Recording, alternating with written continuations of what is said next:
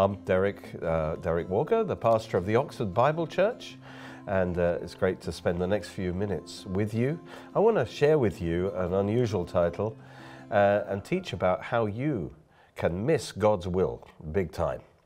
I'm going to cover 5 areas. You know, it's essential for our blessing that we find God's will and that we walk in God's will for our life. The Bible really calls this righteousness. As Jesus said, seek first the kingdom of God and his righteousness, and all these other things will be added to you. And if you like, God's will could be described as God's righteousness in our life. And as we walk the path of righteousness, and Psalm 23 talks about the Lord is my shepherd, I shall not want. And then it goes on and says, he leads me in the path of righteousness. He leads me in God's will for my life. And associated with righteousness is life and blessing in the Bible. And the opposite of righteousness is sin. Is not being in God's will, is rebelling against God's will, and walking our own way through life rather than God's way through life. And the Bible associates sin with death. So on the one side you've got righteousness and life, on the other side you've got sin and death. And in Romans it says that the kingdom of God is righteousness, peace and joy in the Holy Spirit. So notice righteousness comes first, and then peace and joy in the Holy Spirit. Praise God, because God wants you to be blessed. Jesus said in John 10:10, I came that they may have life and that you might have it abundantly, life abundantly. And that's what Jesus came for us. But how much of his life we experience depends on how much we are aligned with his will. You see, the more God's grace is there for us, God's blessing is there for us. It's all paid and purchased by the blood of Jesus. But for that blessing to flow in our life, the more we're aligned and to God's will, the more his blessing and life can flow in our life. And so God's will is, first of all, that we should be saved and then come to a knowledge of the truth. That's in Timothy. And so first of all, we must be saved to even qualify for God's blessing and life. And of course, we are saved through receiving Jesus Christ as our Lord and Savior, giving our hearts to him. So I'm really talking to especially to you who have received Jesus as your Lord and Savior. Now it's a matter of bringing your whole life into the will of God. So as you do that, you will start to enjoy the abundant life that Jesus has purchased for you. And so when we talk about the will of God for our life, we need to distinguish between 2 areas. The first is the general will of God, and secondly is the specific will of God for your life. The general will of God is the will of God for everyone. Doesn't matter who you are, how small, how great, you know, how young, how old. The general will of God applies to all. For instance, God commands us to walk in love, to walk in forgiveness, to be a blessing to other people, to give, to go to church, to read the Bible, to pray, you know. And these are for everyone, to witness to our faith. And so these are clearly revealed in the Bible for everyone. That's the general will of God. The special will of God, or the specific will of God for our life, is, you know, the person that you should marry, the job you should do, the house that you live in. And here, God will lead you in your life differently to the way he will lead me. He'll always lead us to walk in love, but how that works out in the details of our life is different for each one of us. And so we need to endeavor to be led by the Holy Spirit. That doesn't mean God's going to tell you with a voice about everything you should do, but as you submit to the Lord, who is your shepherd, and trust in him, it says he will, you give him permission to lead you in your life. And you know, the Bible says that the sheep hear his voice, and so he will, by what he's able to communicate to you his will. And you will find yourself doing that which seems right to do, and you'll be walking in his will. And so the big point I would like to make, first of all, is that if you want to be in God's specific will for your life, you must be in his general will. You know, if you expect God to speak to you and you to hear his voice in your spirit, then you must first of all obey him as he speaks to you through his spirit, through his word. Because if you are rejecting what he's telling you through his word, then you are hardening your heart and you are not able to hear the voice of his spirit so well. So it begins by following God's general will. One example is, say you want to go somewhere, and first of all you've got to go on the main road, the motorway. And then after a point, you've got to turn off on one of the side roads, and the roads get smaller and smaller as you get to your destination. Well, think of the general will as being like the motorway, all right? And so you need to be on the right motorway, first of all, before you can expect to get onto the right side roads and get to your destination. The side roads are like the special will of God. So if you've decided to go down the complete motorway, you're not going to get into the special will of God, because your whole life is going on the wrong course.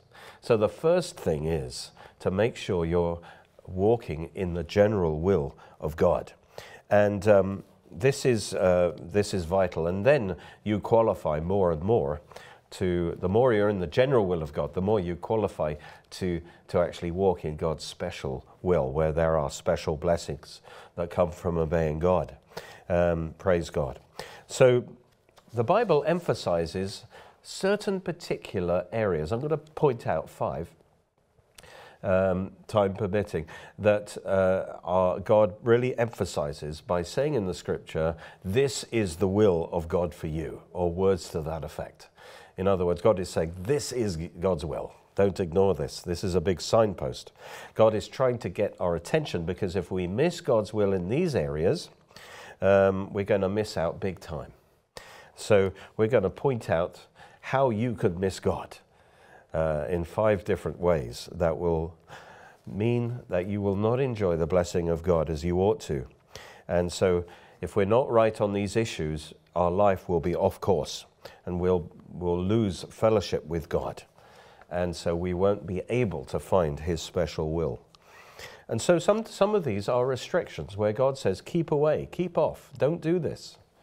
And God isn't a killjoy. It's like having a fence around a power generator. It's just dangerous for you to go into those areas, and they're going to bring curse on your life.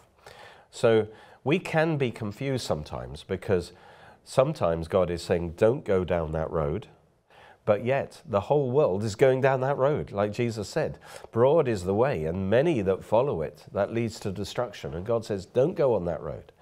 He points to another way, which is the narrow way, which is walking with Jesus. But so don't get the idea of right and wrong from what the majority of people do. Get it from God's word. So let's look at these. Number 1, I'm going to start with, and again, we're assuming that we've accepted Jesus as our Lord and Savior. What's the next thing we should do? Well, the Bible is clear that we should be baptized. Jesus commands it. He says, go into all the world, preach the gospel to all creation. Those who believe and are baptized will be saved. Those who don't believe will be condemned. And he doesn't even discuss people who believe and are not baptized. So he expects those who call him Lord to do what he says. And the first thing he tells us is, be baptized. He said in Matthew 28, go into all the world, and make disciples of all nations, baptizing them in the name of the Father, Son, and Holy Spirit. So the first step in being a disciple, a true follower of Jesus, after you've received him, is to be baptized. And let me give you Luke 7:30 is a parallel verse to this, because in the time of Jesus, the ordained baptism for the Jewish people was the baptism by John the Baptist. And notice what it says about the Pharisees here in Luke 7:30. But the Pharisees and lawyers rejected the will of God. There it is, the will of God for themselves. What was the will of God? Not having been baptized by him. So God's will for them was to be baptized by John. And they rejected the will of God. And the way that showed in their life was by not being baptized. And I believe that's the same today, because Christians are those who confess Jesus as Lord. And the major way that God has ordained for us to confess that Jesus is our Savior and Lord is through the waters of baptism. And the word baptism, by the way, means immersion. That's the very meaning of the word. So I do believe that in believers' baptism by full immersion. Well, the second way we can miss the will of God is in 1 Thessalonians chapter 5, 16 to 18. So see all these ways as roads you should not be going on, because they're dead ends at best. He says, rejoice always, pray without ceasing, and everything give thanks. For this is the will of God in Christ Jesus concerning you. Quench not the Spirit. So he's very clear to rejoice, to give thanks, to pray without ceasing.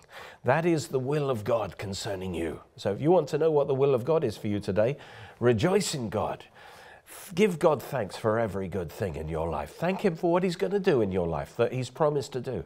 That's the will of God. And rejoice that God is your Lord and that your name is written in heaven. That is the will of God concerning you. If you want to find God's will, that's where it begins.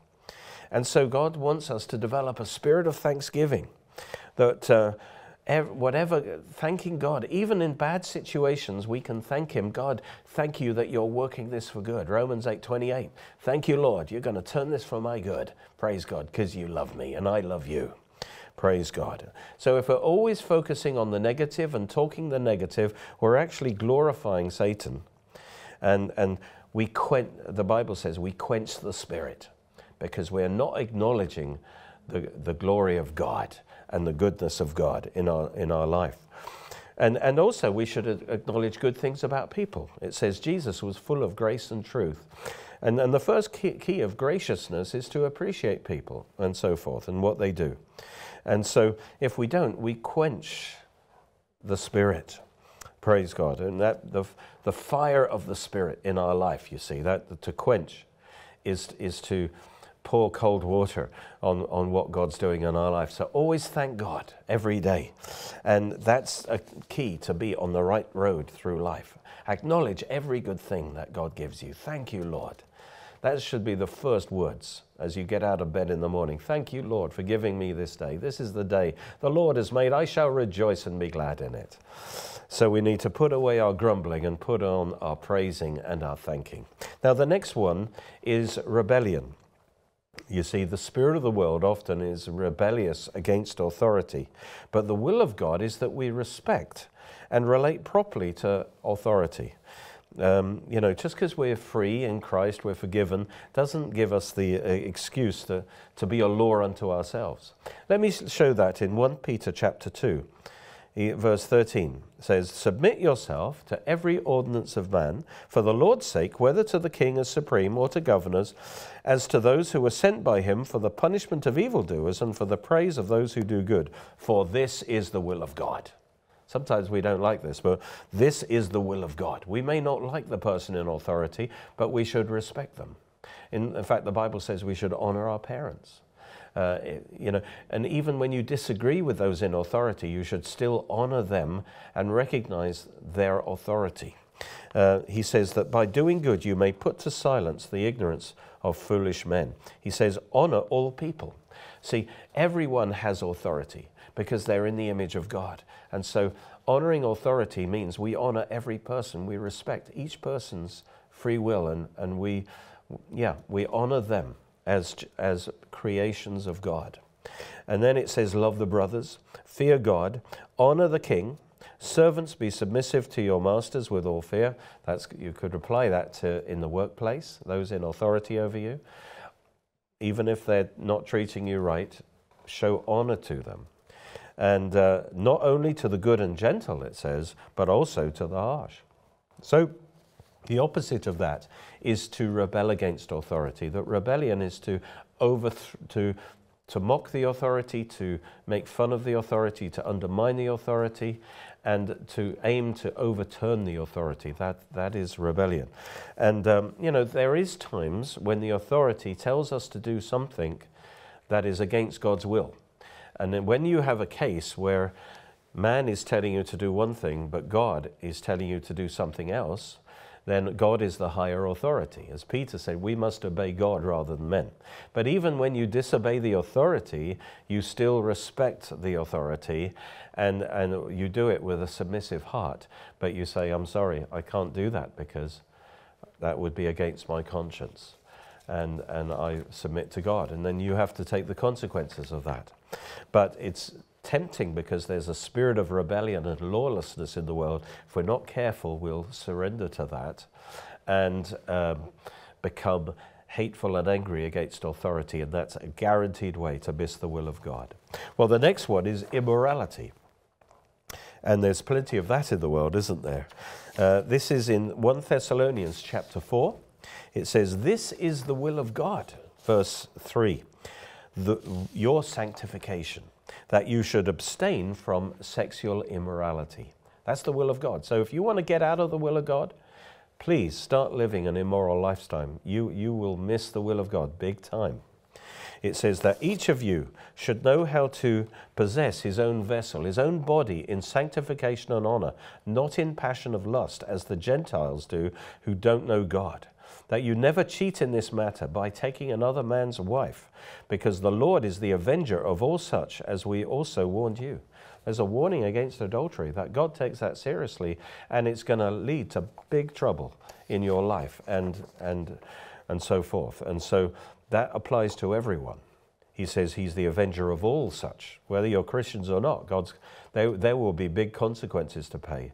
If you live an immoral life, you will end up deeply regretting it. For God did not call us to uncleanness, but in holiness. Therefore, he who rejects this does not reject man, but God, who has also given us his Holy Spirit. So if you want to miss the will of God, get into immorality. And the Bible says that sexuality belongs to marriage.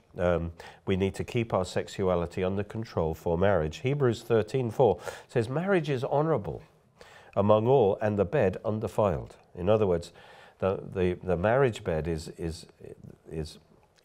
not contaminated by sin, but sex outside marriage is what the Bible would call immoral. It says fornicators and adulterers God will judge. That covers sex outside marriage. And so sex was given by God, and its purpose is to be enjoyed in marriage. And so when you find the right person to marry, make sure they're a believer. The Christians are forbidden to marry non-Christians. The Bible says, do not be unequally yoked together with unbelievers. So if they're a Christian, yes, okay to marry them. But you should be spiritually in tune with each other, all right? You are spirit, soul, body. There's three areas really that you need to make sure. Obviously, you're not going to want to marry them if you're not attracted physically to them. But there's a lot more that's important. Do you connect in your soul? Are you soulmates? That takes time to find out. You need to take time to know them as friends, to know them, and to know that you connect well in your soul. And spiritually, of course, they must certainly be fellow Christians, but also they must, you must be spiritually compatible, as it were. It's not that you're going to believe everything the same as each other, but you need to be joined spiritually as well as physically together. So if you are led by your sexuality, if that's too dominant, you get into sex before marriage, you could probably end up with a wrong person, marrying someone who may not even be a Christian, or marrying someone to which you're not really a soulmate. You don't have that deep friendship with them. and then that you can't build a relationship on just the physical. So there are the sexual area, because the sex drive is so strong, it's easy to miss the will of God in that area. And so the Bible is quite serious about that. So that's number 4. And number 5 is definitely very important, and that is occult involvement. This is an area where you can miss God big time. And if you've been involved in the occult, it's essential that you repent of that and ask God to set you free from the darkness, because that really opens the door to spiritual darkness in your life, and that will bring death. And so occult involvement, you have to take seriously, you have to cut it off, you have to ask Jesus to deliver you. And the Bible says, all who call on the name of the Lord Jesus shall be delivered. But that is just something you don't touch, you don't mess with. Here in 2 Corinthians 7:1, it says, therefore, having these promises, beloved, let us cleanse ourselves from all filthiness of the flesh. Now that's talking about immoral relationships. All right, we've just talked about that. Okay, let's say you've sinned in that area. Make sure you bring that to God and say, God, I'm sorry. I went away from your word. I ask you to cleanse me by the blood of Jesus. And you receive your forgiveness, because he says, in fact, if you miss God's will in any of these areas, the Bible says in 1 John 1:9, if we confess our sins to God, he is faithful and just. Number 1, to forgive us our sins. And number 2, to cleanse us from all unrighteousness, to cleanse our conscience. Praise God. He's faithful to his word, to his promise. He promises to forgive you as soon as you confess it. And he's just or righteous to forgive you. That's through the blood of Jesus, because Jesus has paid the price for that forgiveness. Praise God. So when you ask him for that forgiveness, he will forgive you. And he will cleanse you from all unrighteousness. And that is, the Holy Spirit will take the blood of Jesus and he will wash you clean in your conscience. Praise God. But you also have to agree with God and forgive yourself. Once you've repented of it, say, I forgive myself of that. And you let God cleanse your conscience. Praise God. And so it says, if there's filthiness of the flesh, we need to confess that to God, and God will cleanse it. But notice, let us cleanse ourselves. We have a part to play in that by repenting of that and asking for God's cleansing. And then it says, from all filthiness of the flesh and spirit. So there's a filthiness of the spirit, a spiritual filthiness, you might say. And that is through occultism, where you, whether you realize it or not, you have fellowshipped with demons. You have tried to contact the supernatural apart from the way God has ordained in the Bible, apart from through Jesus. And you open the door to demonic activity and the occult and so on. And there are many areas of this. I call them doors of death. You know, Ouija boards and spiritualism and, different, the magic arts and so forth. All of these are doors of death. And they bring spiritual defilement into your life. And that is something that is going to bring death upon you. And it says, cleanse ourselves from these things, perfecting holiness in the fear of the Lord. And what that is saying is the way to live, instead of dabbling, and really that C.S. Lewis called the occult spiritual lust. It's a lust for spiritual power and outside of God. And so when you lust after something, yes, God wants us to operate in spiritual power, but when we lust after something, it's when we're trying to do it independently from God and operating, having the control ourselves, rather than surrendering the control to God. So the way we walk in the Spirit and the power of the Spirit is in the fear of the Lord. That means submission to God, rather than trying to be this spiritual lusting after spiritual power, we submit ourselves to God. We admit that God is the owner of power and dominion and might. And then he says, as we submit to God, we perfect holiness. The Holy Spirit fills us. And then we operate. That's how we're meant to operate. So the occult makes landing pads for demons. And the Bible says that we have fellowship with demons. That's 1 Corinthians 10, when we dabble in occultic things. So cleanse yourself by renouncing any involvement with the occult. Renounce Satan, renounce the occult, and call on Jesus to deliver you. And the Bible says, all who call on the name of the Lord shall be saved. Claim the blood of Jesus to cleanse you from your conscience and to cut you off from all evil. Praise God. And God will do that for you. So beware the doors of death. Don't go down the wrong motorway. Walk in the will of God. Amen.